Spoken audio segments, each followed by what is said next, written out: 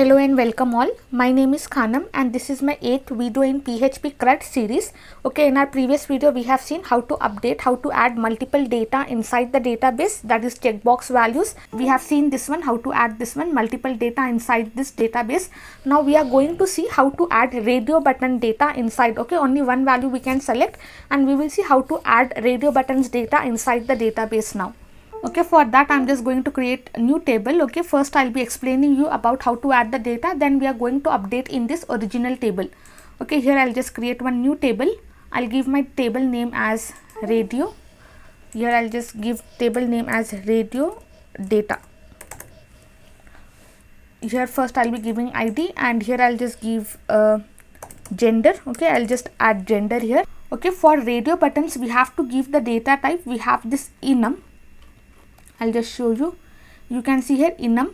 If you just search in Google, you will find everything about enum. I'll just write here enum. Out of multiple values using this enum data type, we can select only one. Okay, here I have given enum. Here in the length, by default, if we don't give for ID, that will be 11. But here you can see here below, if it is not visible, I'll just increase this width.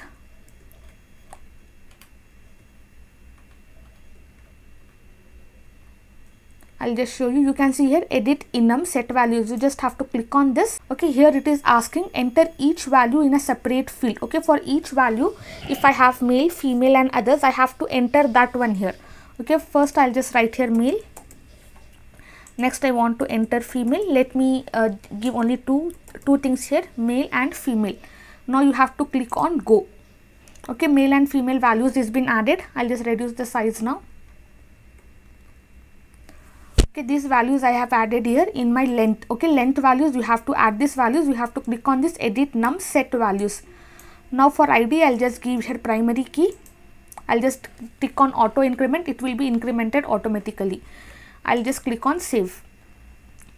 Now you can see my table is been created now, that is radio data, and inside this I have only ID and gender. My ID is primary key and for gender I have given the length as male and female and enum is nothing but it is a data type.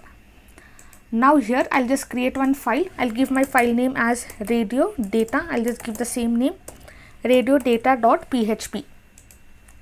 Now inside this file first I have to connect to the database, so I'll be including this connect.php file. Okay, where I have written the code for connecting to the database and we have to write this include. I'll just close in single quotes. I'll save this. Now inside connect.php I have just connected to my database using this local server root. This is my username, password and my database name. Okay, you can see inside CRUD series I have created new table now, that is radio data. Now once I have, now I'll just close all the files from here.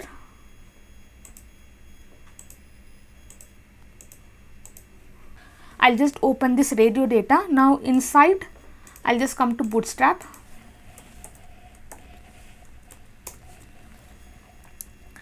Click on this first link, get started. I'll copy this CSS link from here and below this I'll just write this basic boilerplate of HTML and below this title I'm just going to paste that CSS link. I'll just remove till integrity. And also I'll be changing the title radio button data. I'll save this. I'll just copy this path and here I'll be pasting that path. I'll just remove this. Okay, now you can see my title is being changed. I'll just give here radio.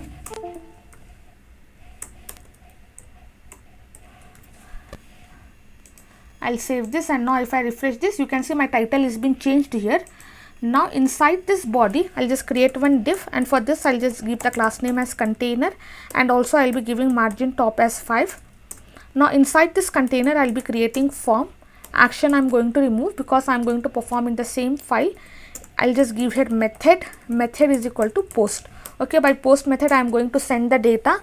Now here I'll just create div. I'll just create div and inside this div I'm going to pass this input and type I'll be giving radio and for this name I'll just give here gender. its name. Okay, in the same way I'll just copy this one and here I'll be pasting that one. I'll save this. Now if I just refresh this, you can see I'm having these 2 radio buttons. For each radio button I'm going to give the data here. First I'll be giving male and second I'll just give here female. I'll save this. Now if I refresh this, you can see I'm having this male and female. Now below this div I'm just going to create one button, and for this button I'll give the type I'll be giving submit, and also name I'll be giving submit. Name is equal to submit, and also I'll just give bootstrap class bootstrap btn dark. I'll give here submit. I'll save this. Now if I just refresh this, you can see I'm having this button. For button I'm just going to give space from above. I'll just give margin y, which will give space from above and below.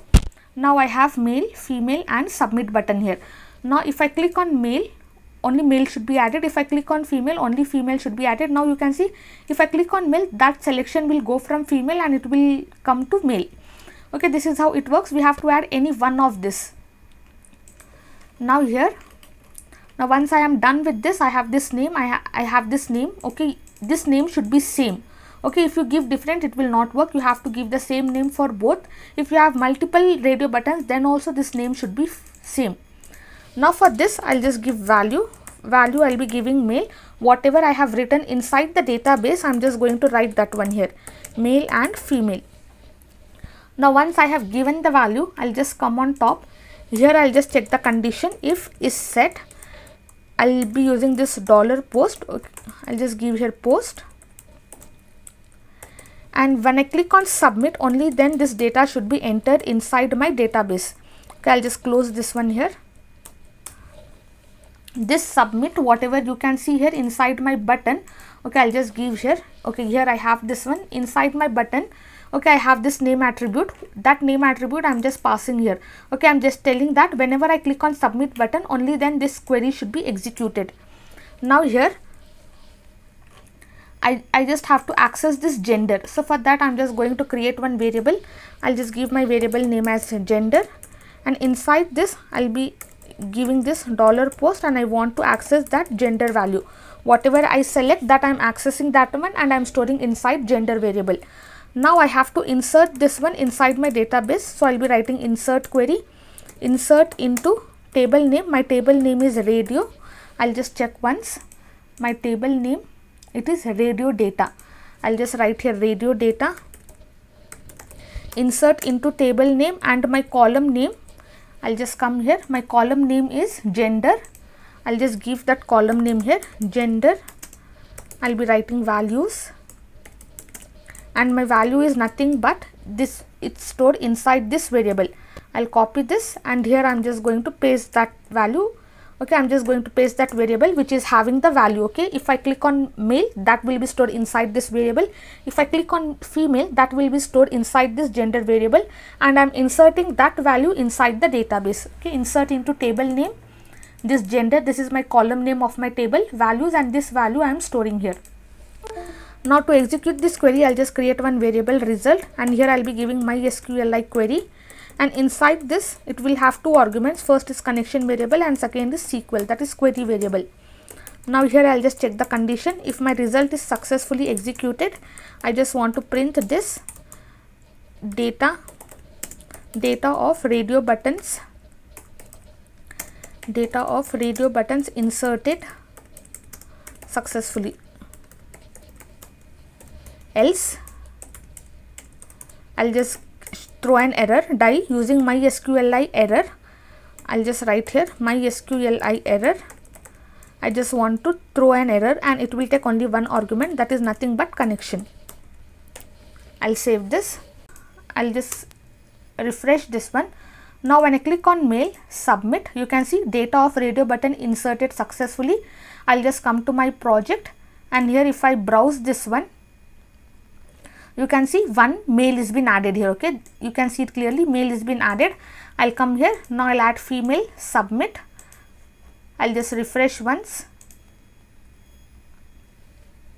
Now you can see female is been added. Okay, this is how it works. Again, if I want to give mail, I can't give both. I can give only one. Okay, radio buttons I can give only one. Submit. Come to database, refresh this one. You can see mail is been added. Okay, this is how we are going to add. I'll just come to structure, and here if you want to edit, you can. And here you can add multiple values. Here I'll just give here kids. I'll be giving kids. Go. Now I have male, female and kids. For kids I have to give one more input field. I'll just come here. I'll copy this div container, and here I'm going to paste that one, and here I'll just change it to kids, and name, gender, and this also I'll change it to kids. I'll save this. Now if I just come here and if I refresh this one, you can see I'm having this kids. If I click on kids, submit, data of radio button inserted successfully. I'll just refresh this one, and inside my radio data, okay, I don't have anything because I have not saved that one. I'll just come here. I'll just change this one. Here I'm just going to add. Here I'll just add here kids. Go, and I have to save here, only then it will be saved. I'll save this. Now I'll come to browse. I'll just refresh once. Now it will not be added. Now next time if I add, I'll just come here. If I add kids, submit, I'll just come here. I'll refresh this one. You can see kids is been added. Okay, this is how we are going to add radio buttons data inside the database. And in next tutorial we are going to see how to update our original project, whatever we were doing, how to update that one using this radio buttons. Okay, that's all for today's tutorial. Thank you so much for listening. Have a great day.